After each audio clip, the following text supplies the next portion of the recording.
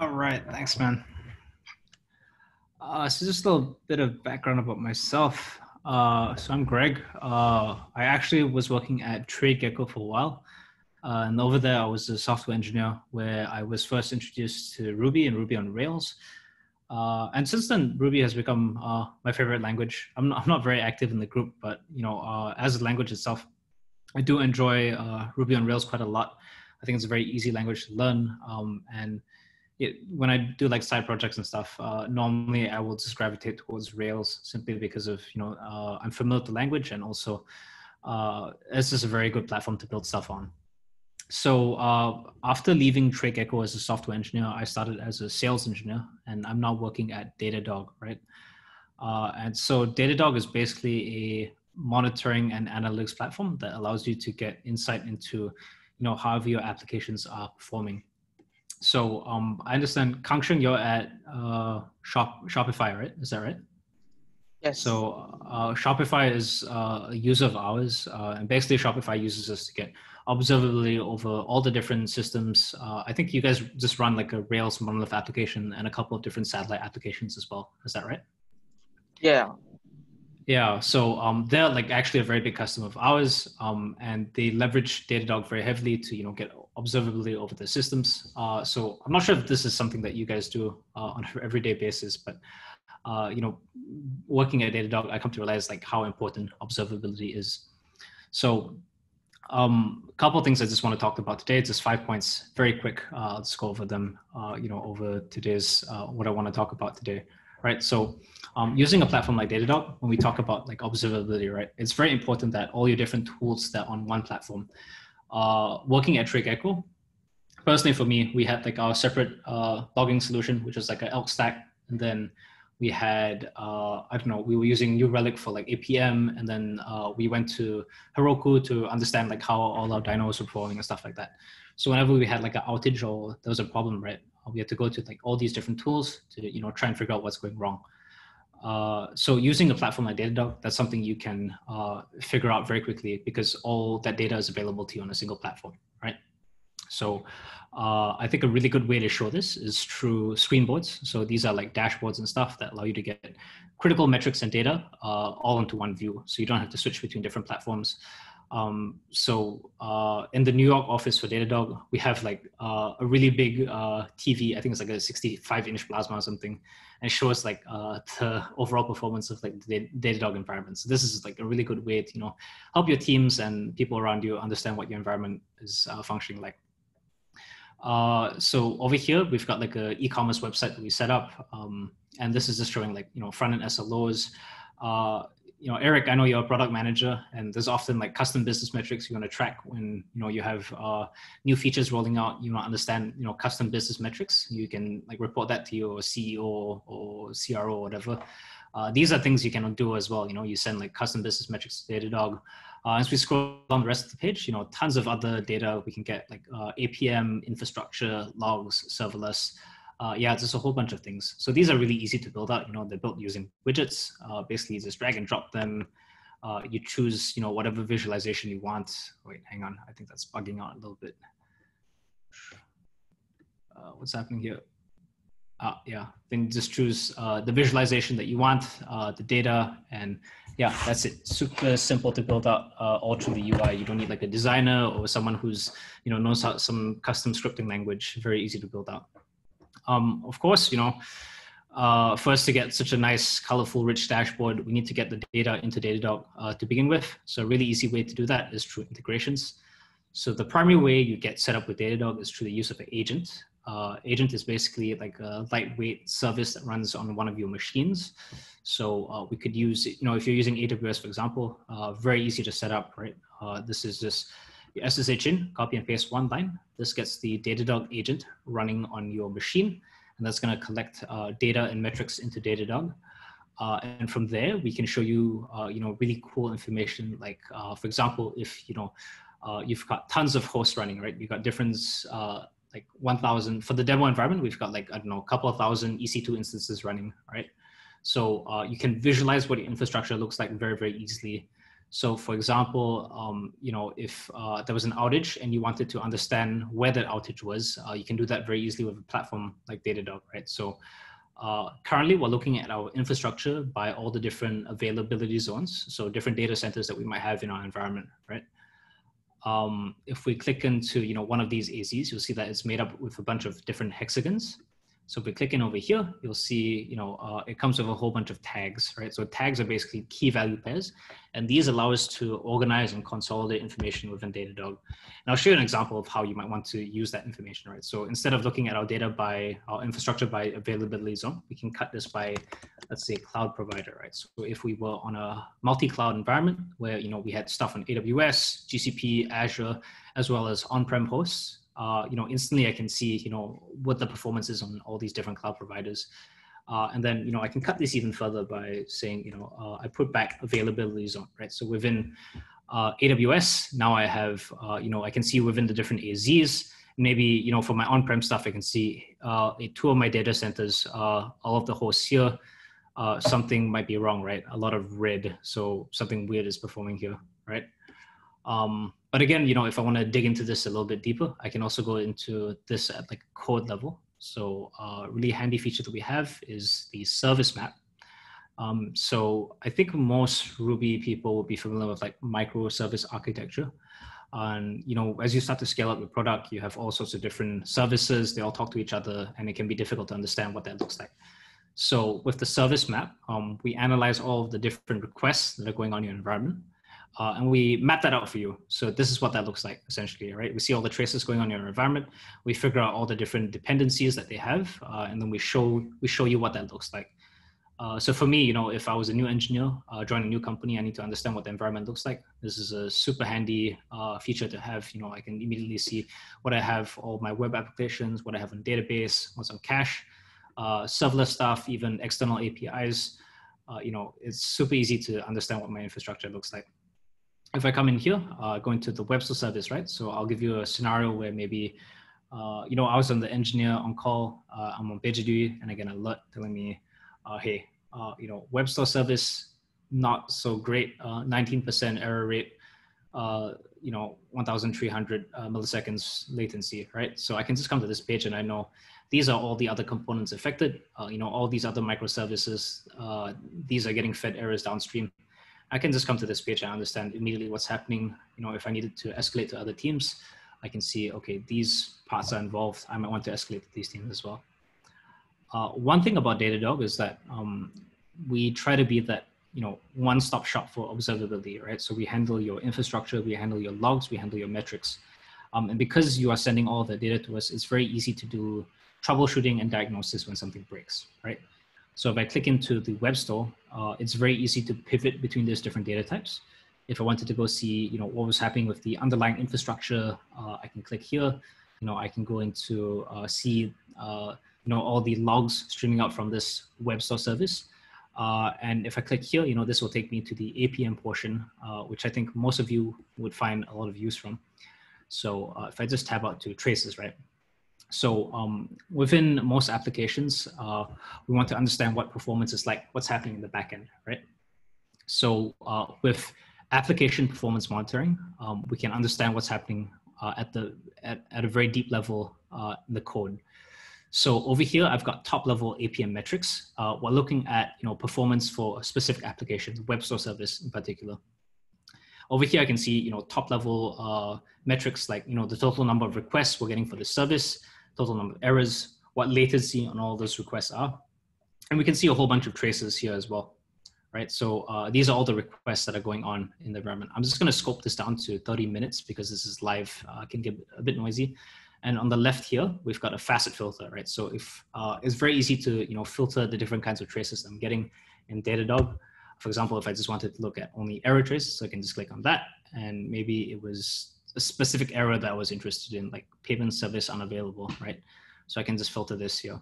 So now I can see all the traces that are coming from the web store, which are related to this specific error, right? I don't have to write in some special query language.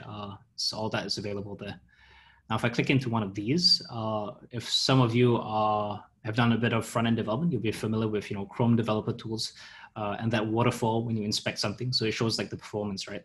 So this is very similar to that, in that it shows all the everything that's happening in the backend as a distributed trace, right? So each of these blocks is a span, and a span basically represents a function, right? So we wrap each of our functions, and then in the Datadog tracer agent, so we can understand what performance looks like for each function that is called across different services. So from here, I can see stuff that comes from the browser. It's a post request, and it goes into our rack as a rack request. I think it goes into Rails, the action controller, and it's calling this specific custom controller that I've set up, right?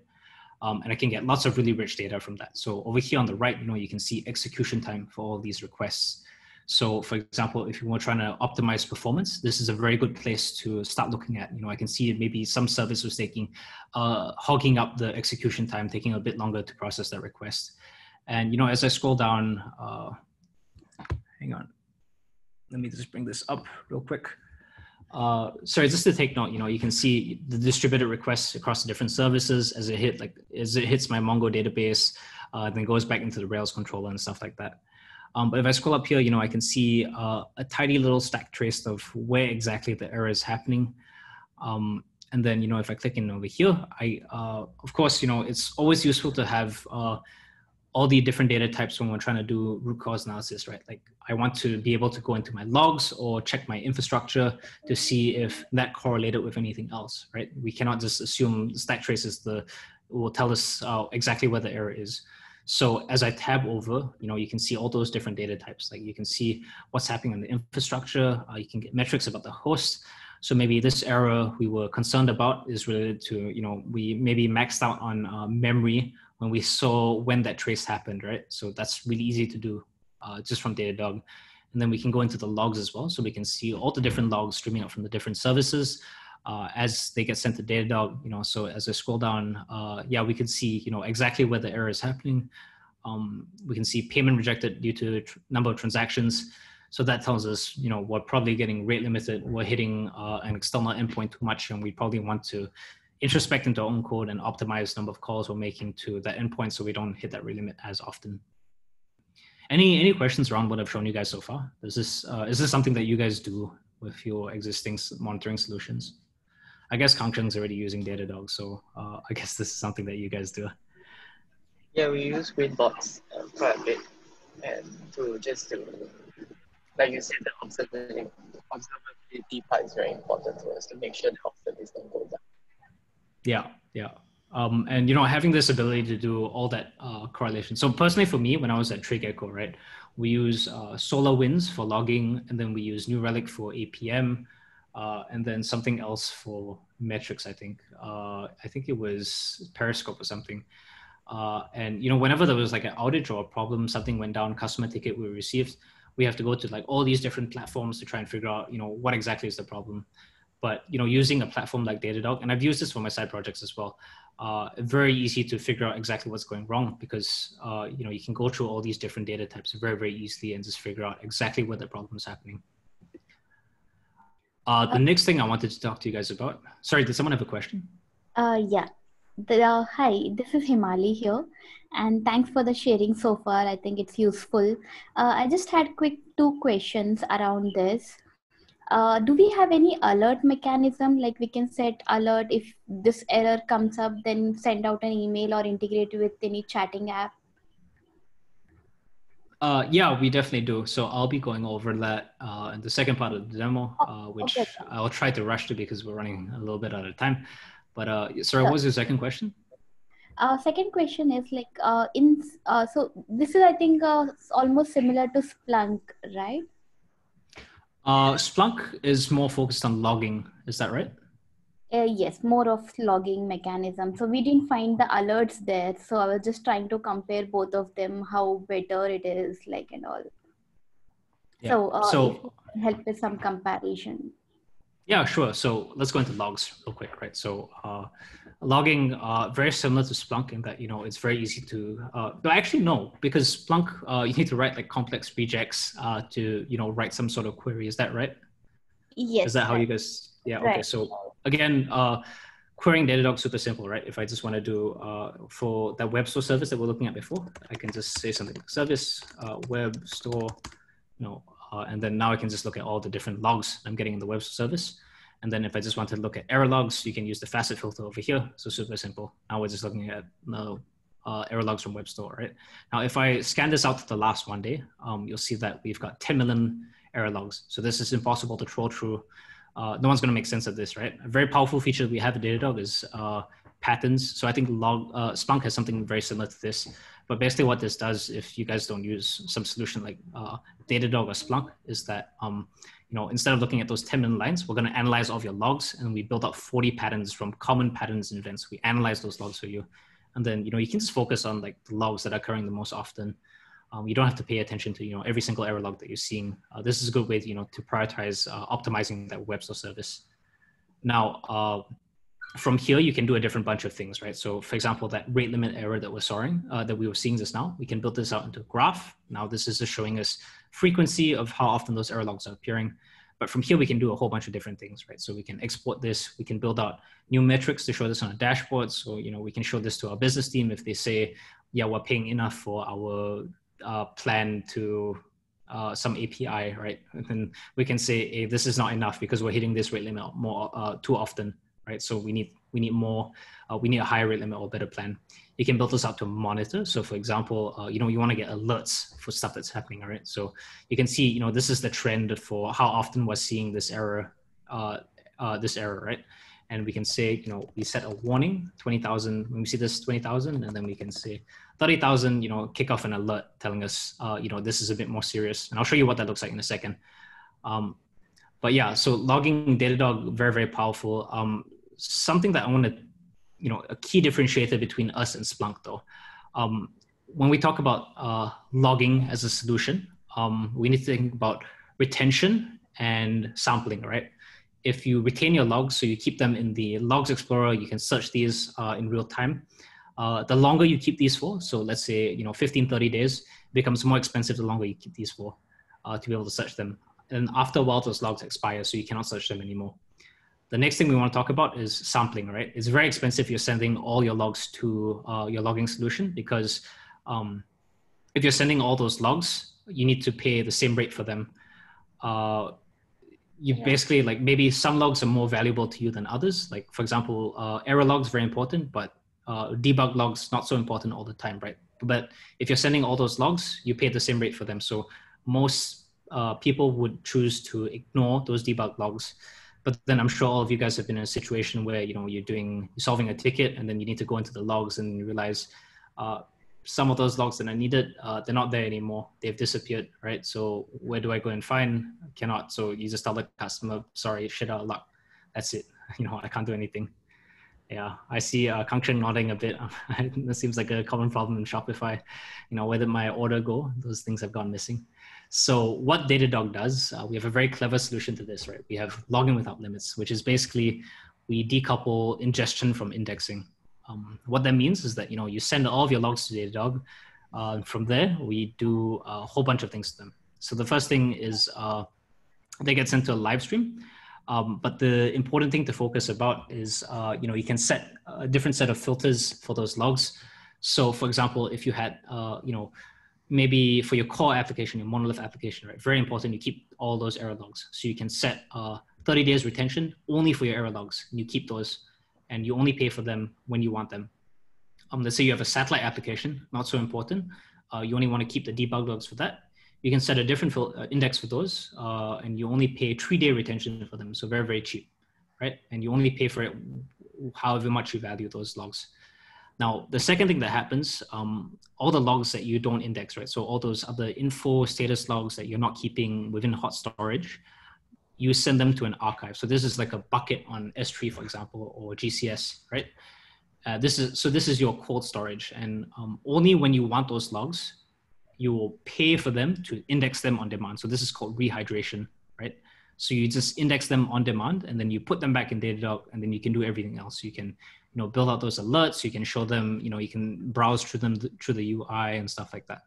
So that's a very key differentiator between us and Splunk, is that we allow you to, our logs are a lot more usable. So very friendly to search, very friendly to pass them and use them, build out alerts, monitors, show them on dashboard and stuff like that.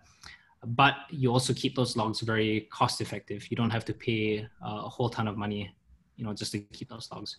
It's a very convincing argument when you're trying to talk to your manager or, your CTO about why we should spend more on a logging solution. Becomes very expensive when you want to collect more logs. But with Datadog, you can keep those logs down and you only pay for them whenever you deem those logs necessary.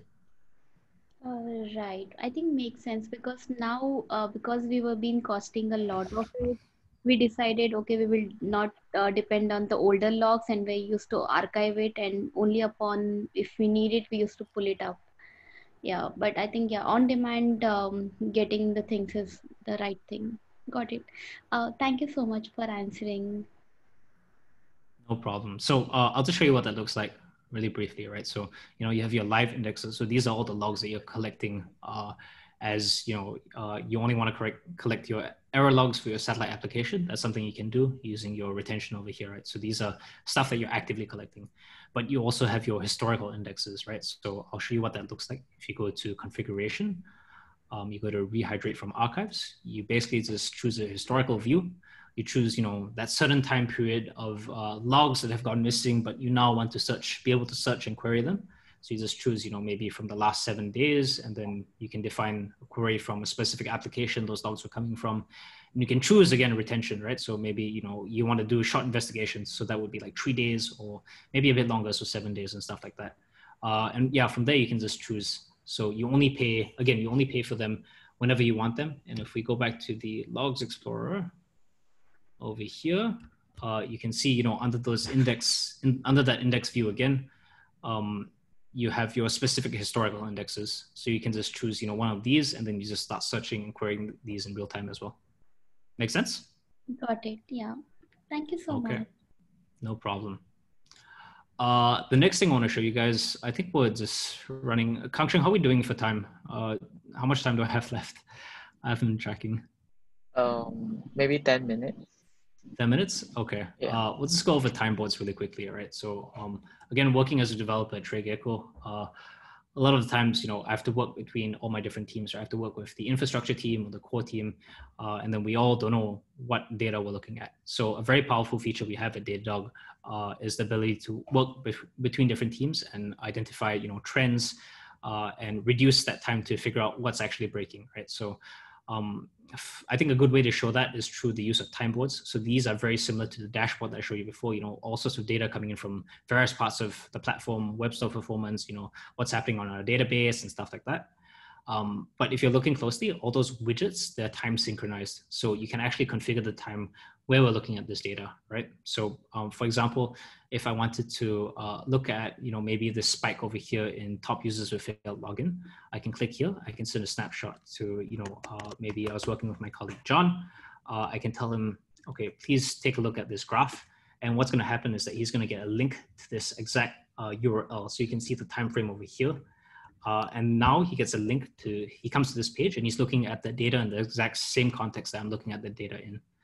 Another very powerful feature that we have is, you can correlate metrics, right? So for example, if we're looking at trace AZ by duration, we see a spike over here for one specific AZ, right? I can click here, I can do find correlated metrics.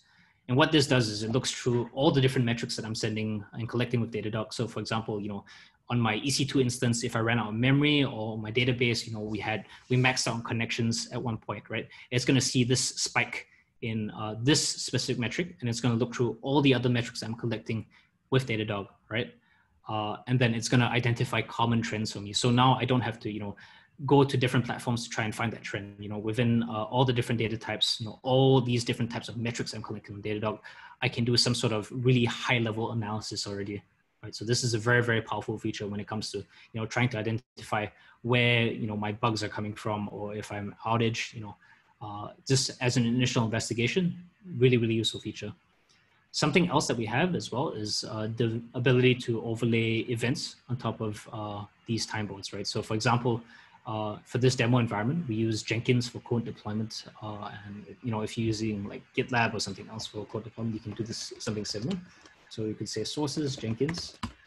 And what this does is it shows me an overlay of events that happened, right? So for example, if we go back to trace duration by AZ, I can see, if I scroll down here, you can see this red line. and that indicates, some event that happened in the stream over here. And now I can say, maybe someone deployed a new version of the code base, which resulted in a spike in trace duration by AZ. So having this ability to do metric and event correlation, again, extremely powerful. If we're trying to figure out, what's gone wrong, who did what, we don't have to point fingers anymore. We can see exactly, what's happening, or at least derive some sort of hypothesis just from that. Now, the second question that I was asked was, what kind of alerting capabilities does Datadog have?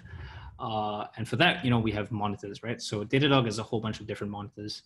Now, as a developer myself, I've been at that position where, I develop a new feature and then I get subscribed to alerts, and then my inbox just fills up with a whole bunch of alerts, which I do not care. Like, some small error that happened and probably disappear in a while. It doesn't matter to me, but I don't pay attention to those errors anymore. And that's not always a good thing because you get alert fatigue. If something critical happens, you're not paying attention to those errors anyway. So with Datadog, we give you a whole bunch of different alerts, right? So you can make sure that all those alerts that you're receiving are very specific and actionable, so that you're only paying attention to all those alerts that matter most to you. You have your standard host and metric monitors. So, if one of your machines goes down or if you want to watch like high CPU utilization, that's something you can do. But Datadog also has a whole bunch of other monitors that rely very heavily on machine learning. And this is, handy for stuff like anomaly monitor is one. So this looks for anomalies in trends. So for example, if you have a website, which in the daytime, you should have a standard level of traffic, but in nighttime, less traffic, so less latency. But you want to make sure that you catch latency in the middle of the night. But then, that value is always going to hit in the daytime, right? So what that might look like is I've set up a monitor before. This is an anomaly monitor, which is watching for rack request duration, which is basically latency, right? So you can see this gray band. This is what we deem as normal latency throughout the day. But then, if we see a spike in the middle of the night, we can be alerted on that. And as part of, good DevOps culture, we should always have runbooks. So for example, you're a new engineer, you join the company, you don't really understand what's happening with the system, but then you're somehow on call anyway, right? I've been in the situation, right? So it's super handy to, have like a run book, right? So in the say what's happening, when you receive that alert when you're an engineer on call, this tells you exactly what you need to do to go and resolve the issue, go and restart the server, go and look at this time board, escalate to this team. Very, very powerful feature to have, because you know exactly what it is you need to do, even if you're completely new to the company. But yeah, so essentially that was basically just what I wanted to show you around, monitors, logging, infrastructure, what you can do with the whole Datadog platform. Very, very powerful. There was a bunch of slides that I prepared, which I guess, I sort of skipped over in the essence of time. But the last part I wanted to go over was basically just a Q&A. But before I went there, did anyone have any questions around what I've shown you guys, or anyone want to dig further into some portion of the Datadog platform? Can I ask? So like you mentioned that it's agent based, right? Like to install is an agent. So after you deploy your, like for example, you deploy a Rails application on Heroku, and then you just install the Datadog agent on that Heroku like instance, and then you get all of this like out of the box, even the logging, everything. There's a little bit of configuration that you need to do. So it's basically just commenting out lines, setting false to true on the config file. But then, yeah, most of this would be out of the box. So you will start seeing traces coming into Datadog. You start seeing logs coming into Datadog, stuff like that.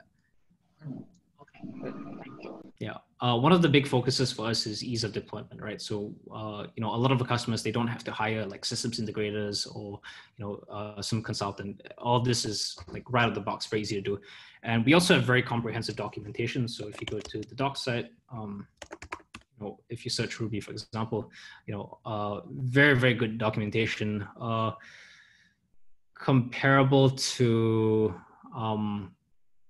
that payment company, which is escaping my mind right now. But yeah, it's very, very comprehensive, all sorts of data that you want to get, in terms of like setting up the agents. Yeah, you can just come to this page. Very easy to do. I think I might be eating up into Kangsheng's presentation, so I'll just quickly go over to the Q&A very quickly. But this is a good chance, if anyone likes t-shirts and stuff like that, this is a good chance to win them. There's going to be 2 questions, so we're going to keep this a little bit interactive. So just be first to answer, and then I will send you out a Datadog t-shirt. So first question, if we go into it. So name 2 types of monitors on Datadog. So we went through these pretty briefly, but if anyone remembered the screen, or if you're fast, you can go into the documentation page and just search, Datadog monitors, and you get on the documentation page and you can figure out, 2 types of monitors that we have. Anyone want to answer? Anybody remember? I went over it on the page very briefly, but since it's a little bit quiet, I'm just going to go to this page. So someone just shout out 2 of the different types of monitors that we have, and you. Really, I know. This one is anomaly. Alert. Right. Was it alert? Threshold? Yeah, the threshold and the anomaly one. Yeah. So anomaly monitor is one type, and anyone want to volunteer a second? Okay, you can go for it. Oh, it's right there, host and metric. All right. Do you mind just writing, just shooting out a message in the chat real quick so I can remember what your name is, and then I'll contact you. Sorry, actually just put out or DM me what your, whatever your email is, and then I will send out a shirt to you. I'll contact you for shipping information for the shirt. The next question, sorry, we're running out of time. Sorry, Kangsheng. Next question was, how does Datadog differentiate itself from other logging solutions? And there was a very specific term that I used in that presentation. But if anyone remembers what it is, I'm going to give it 5 seconds before I move over to that little slide that I have.